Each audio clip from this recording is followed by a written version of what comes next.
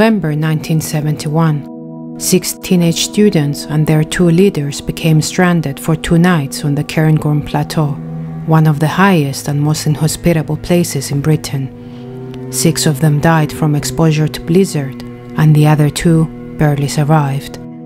Perhaps the worst of it all, it could have been prevented at each step as the tragedy was unfolding.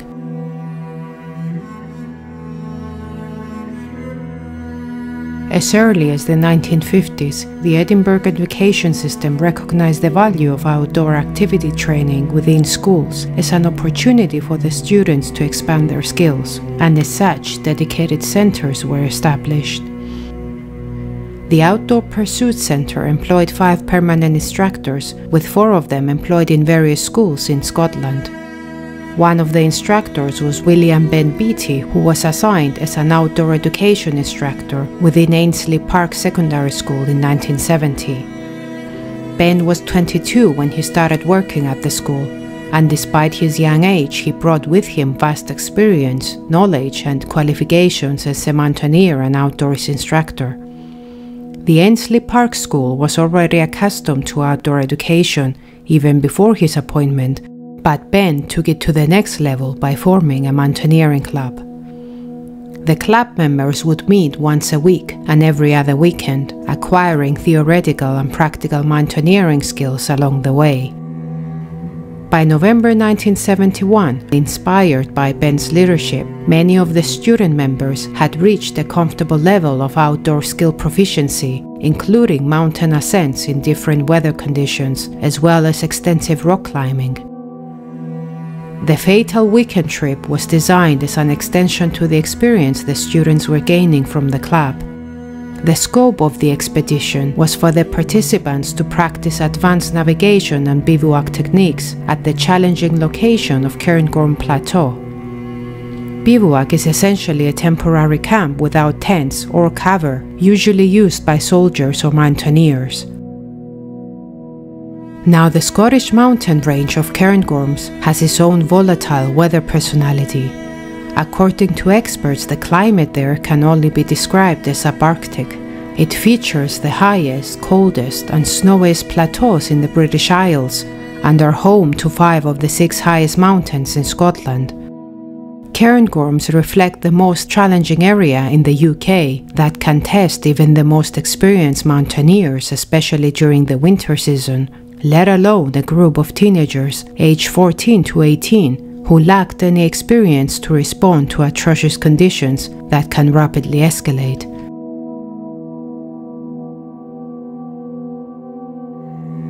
Ben was in charge of the planning and appointed his girlfriend Catherine Jane Davidson as an assistant leader.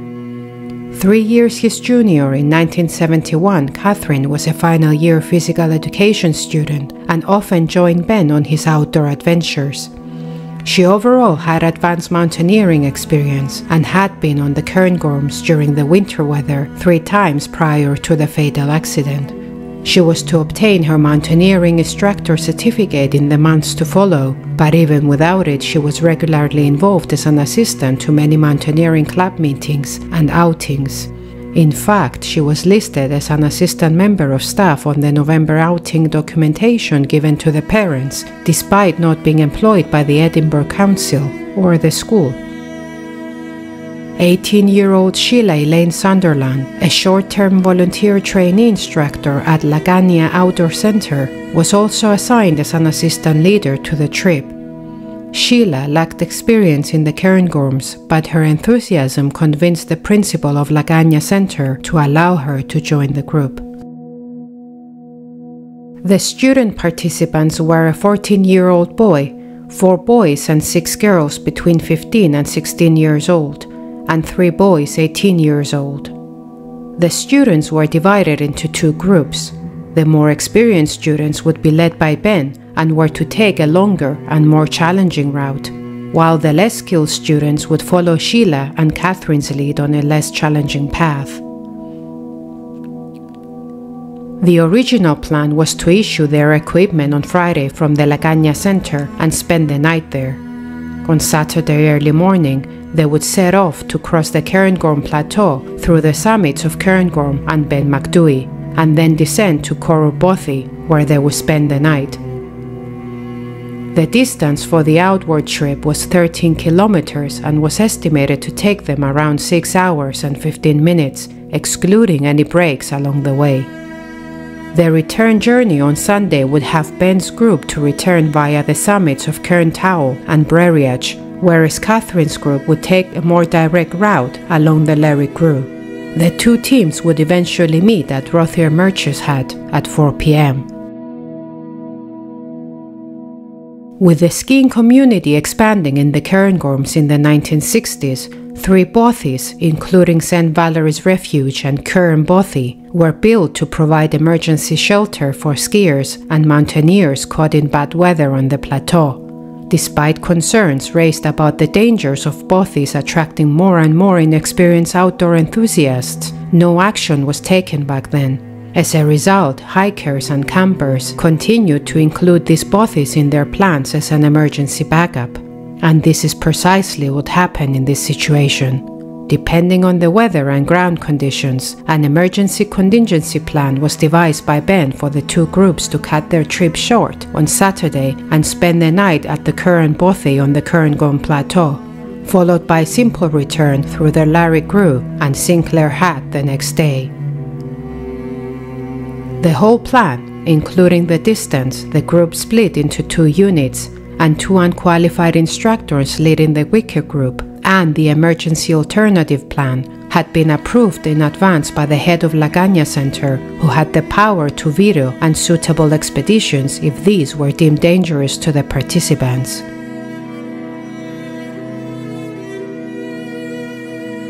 The students left the school with Ben and Catherine at 6 p.m. on a minibus. Their departure was initially planned to be at 5 p.m., but Ben arrived late at the school, which caused a delay. After 2 additional stops, the participants arrived at Lagana Center at 10:15 p.m., much later than what was initially estimated. The original schedule for Friday evening was to issue and allocate equipment to each participant, but with their late arrival at the center, Ben and Catherine decided to postpone it for the next morning. All group members retired to bed after midnight. After having breakfast at 8 a.m., the whole group spent a substantial amount of time preparing for the expedition, which caused additional delay. They had to issue the equipment for each member, relay some final details, prepare food, and finally pack their rucksacks. By the time they finished, it was already 11 a.m., having only around 5 hours ahead as daylight to complete an over 6-hour journey. The weather conditions were not on their side from the start. Heavy snow fell on the hills the days before their trip, and the weather forecast issued by the BBC at 7:55 a.m. on that Saturday displayed severe weather deterioration with very heavy snowfall accompanied by heavy winds. The 2 people who should have taken the weather conditions into serious consideration were the head of Lagana and Ben. They had the authority to terminate the trip at any point based on the forecast. Sadly, they never did. Aftermath revelations had Ben justifying his lack of action on frequent inaccuracy of the national and BBC weather forecasts, especially in the area of Cairngorms. The combined party arrived at the Cairngorm car park at 11:20 a.m., but because they were running late, they changed their plans by taking the chairlift up to the restaurant on top. When they arrived at the chairlift, they were greeted with an additional reminder of the deteriorating weather forecast on the board, but this was yet again dismissed by the group leaders. Before they embarked on the journey, Ben unexpectedly transferred 2 15-year-old boys from his group, William Kerr and Raymond Leslie, to Kathy's team and took aboard 2 of the less experienced members. But why did Ben suddenly take that action? It makes you wonder, did he have doubts from the onset for the Wicker group's abilities to handle the shifting weather conditions? Either way, the group began their adventure unaware of the challenges that lay ahead. Ben and his team of 8 children departed first. Catherine's team followed 20 minutes later. At this point, they had around 4 hours of daylight ahead. Between 1:30 and 2:30 p.m., the weather conditions worsened, with the wind lifting more snow, which obscured the visibility even further. By the time Ben's team reached Cairngorm Domain, the increase in wind, soft snow, and deteriorating visibility inevitably forced him to implement the alternative route and headed for the current bothy to spend the night. They managed to reach the bothy at around 3:15 p.m. The door was jammed with snow and the team had to dig out to gain entry. Once inside, they took off their wet clothes and then started having a discussion as to the whereabouts of Catherine's team. Shouldn't they be arriving soon? Should they try to go out in the storm and find them? Ben, on the other hand, immediately dismissed the idea. He was certain that if Catherine would not manage to reach Cairngorm Bothy, she would aim to take shelter at St. Valerie's Refuge, and he felt confident that they were well equipped to survive the night. While Ben and his team were sheltered, Catherine's team was faced with the first of the many serious struggles.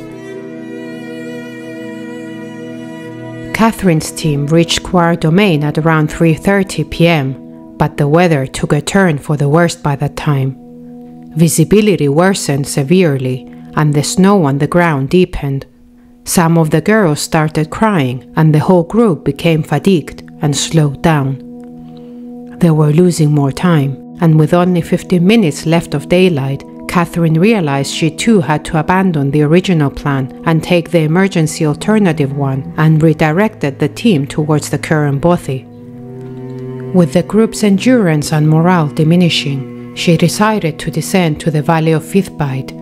This route was a shorter distance to the Cairngorm Bothy, and she assumed that the area would offer them more protection from the weather elements. Soon it was 4 p.m. It was dark. It was windy. The group was exhausted and their spirits deflated. They were a mere 600 meters away from the bothy, but Catherine suddenly assumed that her exhausted group would not make it to the Cairngorm Bothy, and also feared that the darkness and snow would prevent them from ever locating it. So she took the desperate decision to bivouac at Feith Buidhe instead.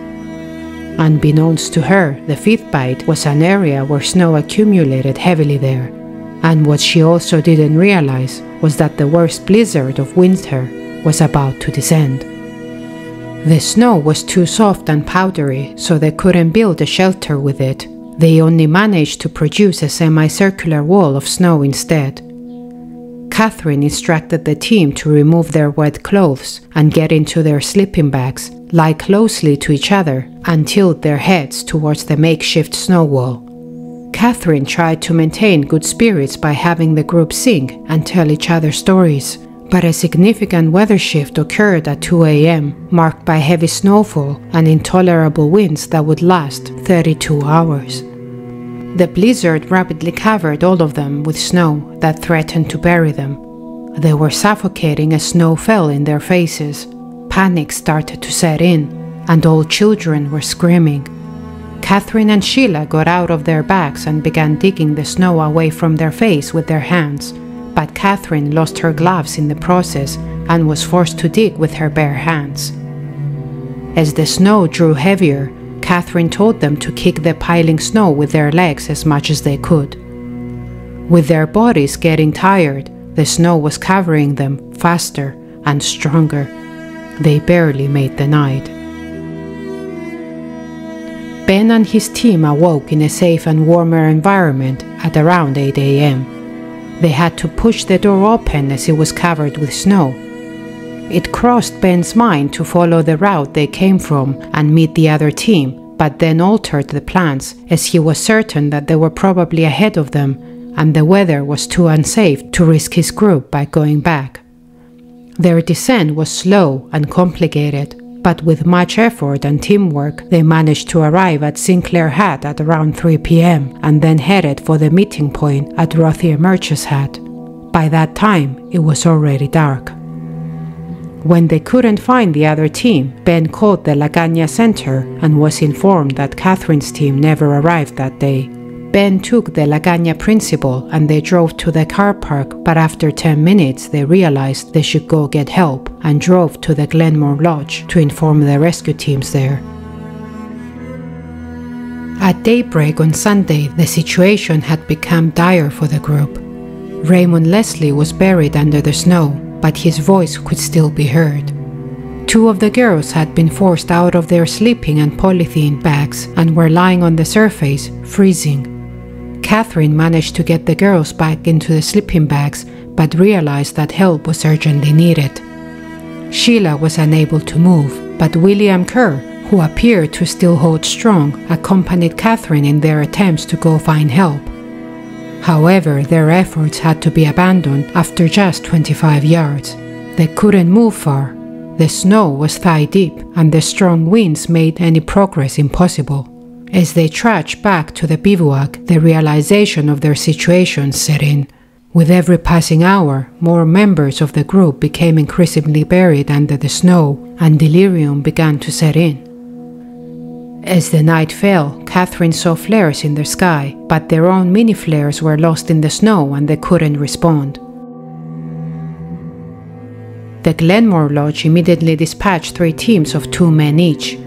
With Ben's suggestion, they headed to St. Valerie's Refuge in case Catherine decided it was too unsafe to leave and had her team stay there. However, the weather was so severe that despite their best efforts, the rescue team was unable to locate the shelter. By 1:30 in the morning, they found themselves battling for their own survival and had to seek shelter to endure the night. By dawn of Monday, Sheila and 2 other girls were already unconscious.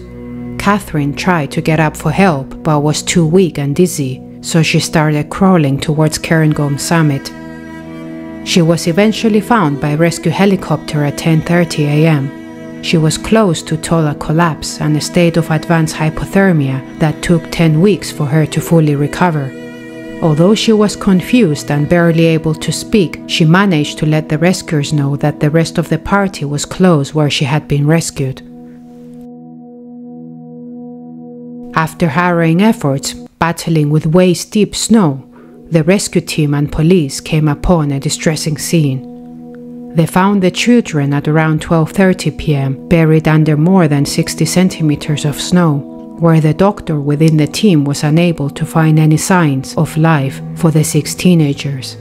Sheila Sunderland, Carol Beecham, Susan Byrne, Lorraine Dick, William Kern, and Diane Dungeon all terribly and unjustly died from exposure to the harsh weather elements. The last child to be found was Raymond Leslie, who was buried under 4 feet of level snow and appeared to have a small snow cave formed around his head. Luckily, he was alive with a weak irregular pulse and appeared to be in a hypothermic coma. After harrowing efforts, they managed to fly him to the hospital, where he subsequently recovered. The atrocious weather conditions had men on the ground and air unable to evacuate the bodies that day and brought them down the next day. That their efforts were heroic is an understatement. They were faced with an impossible life-threatening mission and a tragic outcome. Many of the fatal errors were uncovered during the fatal accident inquiry held in February 1972, where the majority of the evidence centered around the planning, various misjudgments, and the level of appropriateness of such school expeditions. It was very apparent early on that the children were physically and mentally too young and inexperienced to take upon such a demanding expedition, and the whole plan, from its conceiving to the fatal outcome, was full of additional errors and bad decisions. To start with, the members were erroneously split into 2 groups, and the weaker group that needed the most care for was instead led by unqualified and inexperienced leaders. Since they were heading towards the same direction on Saturday, why not all function as one unit with Ben's leadership, especially since the weather forecast had a deteriorating projection? Ben undoubtedly felt hesitant for the weaker group's abilities, evident from him amending the group dynamics by adding 2 boys from his team, one of which sadly lost his life. Since he decided to overlook the weather forecast, he should have at least taken control of the less experienced group that required more support and guidance. The principal of Lagana raised the point that he trusted Ben's words when told that the two groups intended to unite under any threat of safety, and that he would never approve if this was not in their plans. Was there ever such intention to reunite? During the trip, Ben was certain that the weaker group took an alternate option to shelter at St. Valerie's Refuge, which could suggest that they were not functioning as one group split into two, but as two independent units, with each leader making their own judgments, decisions, and adjustments. And this could be supported by the fact that Ben's group had a 20-minute head start, and why he eventually dismissed the idea to return to find the other group on Saturday when his group members suggested that. Failure to issue equipment on Friday instituted a sequence of delays that impacted enormously to the tragedy. They also slept late on Friday evening, which meant that they were not adequately rested. It took a considerable amount of time to issue equipment the next day. Had Catherine's group started their journey as planned, they would most probably make it to Cairngorms. The rucksack itself was a hazard, as each child was carrying at least 10 kilograms on their backs throughout the trip. That weight is a lot for young people, and inevitably it contributed further to their exhaustion. The new time of arrival to their original destination was not factored in by Ben, which was a major oversight, and he should regard the hours of daylight left and the weather conditions. During the inquiry, Catherine was criticized for many erroneous decisions. Firstly, as to why she did not attempt to retreat as soon as the weather evolved to an impossible to navigate in. Secondly, why she did not push a bit further to reach the Cairngorms and instead opted to bivouac at the heavy snowside area. Her statement defended her decision as the only option available, as it was dark and the group did not seem to tolerate going any further. When the snow was heavily burying and suffocating her group, she repeatedly advised them to kick their legs to remain on the surface, and when they got tired, she tried to unbury them herself. To try and keep them on the surface was a fatal mistake. Being on the surface exposing them to the icy wind, which sweeps away vital body heat quicker, increases the chances to freeze to death. Raymond Leslie, the only child who survived, was buried deep in the snow and surrendered to it early on, which evidently insulated his body heat significantly. Could the children's panic and screams blindsided her judgment? The inquiry also revealed allegations as to the lack of proper notification of the participants' parents. The consent forms provided to them by the school were just a standard consent form that failed to specifically mention any winter mountaineering in the Cairngorms. Most parents were under the impression that the weekend involved hill walking, but nowhere near such unsafe weather conditions. Raymond Leslie's father even pointed out that when he heard the news on the radio, it never crossed his mind that his son was in danger, because he wasn't aware that Raymond was taking a trip to the Cairngorms. The capacity of trust and independence Ben had that was not appropriately managed by his superiors and the school itself is certainly a huge contributing factor to the fatalities. He had the freedom to decide, plan and execute his ideas without much guidance, supervision, and management of decision-making. At the end, a formal verdict was returned on the 6 deaths, and no blame was appointed to anyone. The jury did not want to discourage future adventures and instead made several recommendations, including assessment of fitness levels of the participants, more detailed information to be provided to the parents for outdoor expeditions, stringent requirements of instructor qualifications, assessment of proposed expedition paths, suggestion for destroying the bothies, and high praise on the rescuers who risked their lives.